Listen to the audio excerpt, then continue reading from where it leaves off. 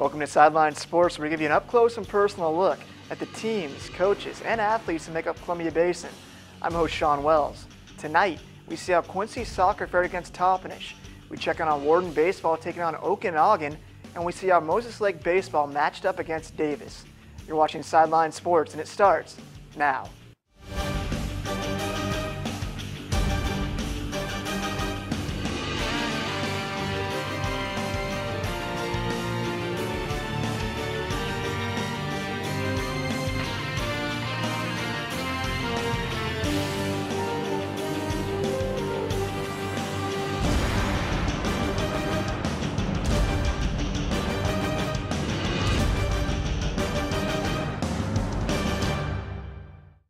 It was district playoff time for Quincy taking on Toppenish.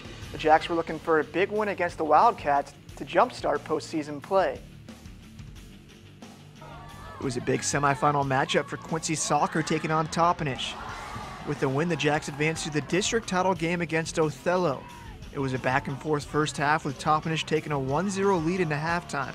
In the second half, the Jacks came out firing. A couple early chances didn't go into the net until this PK call for Quincy. That led to this big attempt by sophomore Kevin Rios.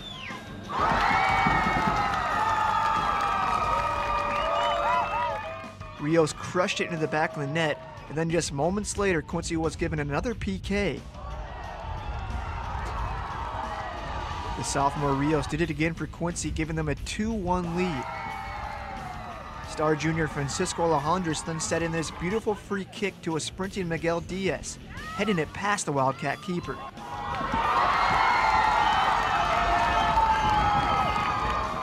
Jacks take the game 4-2, advancing to the title match.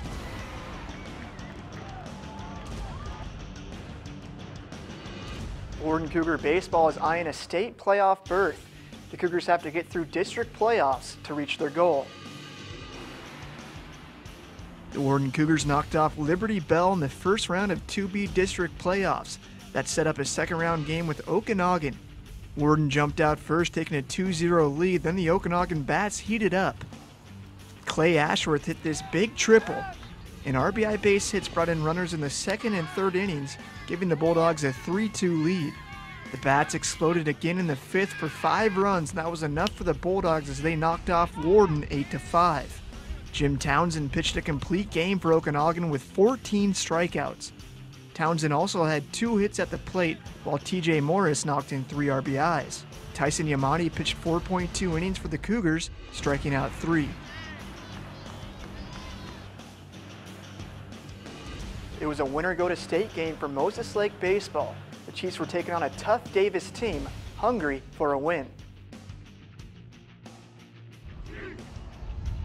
The Chiefs came back to beat the Pirates 5-2 in a first-round loser-out game early Saturday afternoon at Rec Park in Wenatchee. Davis went up 1-0 in the top of the second. Moses Lake loaded the bags in the bottom of the frame, but couldn't get a runner home. The Pirates added 1 in the top of the third to make it 2-0. The Chiefs answered back with 1 in the bottom of the inning to narrow the gap to 2-1.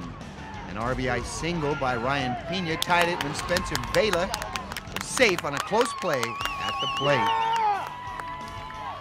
Moses Lake added 2 more runs on an RBI single by Kevin Cosper and a sacrifice fly from Tyson Carstetter. The Chiefs added an insurance run in the bottom of the 6th and then shut down the Pirates in order in their last at-bat.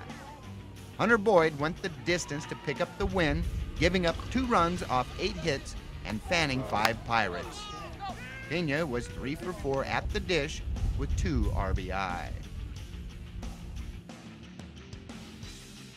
There were a ton of great games throughout the week in the Columbia Basin.